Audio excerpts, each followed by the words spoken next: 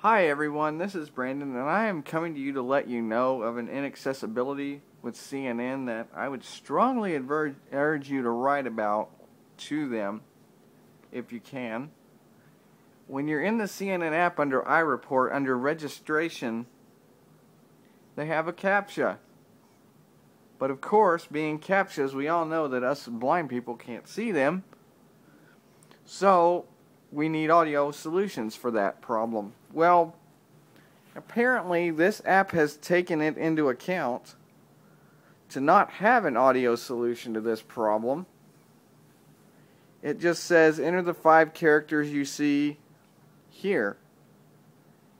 And you scroll to the right of that, and there is a checkbox to agree to the terms of service agreement.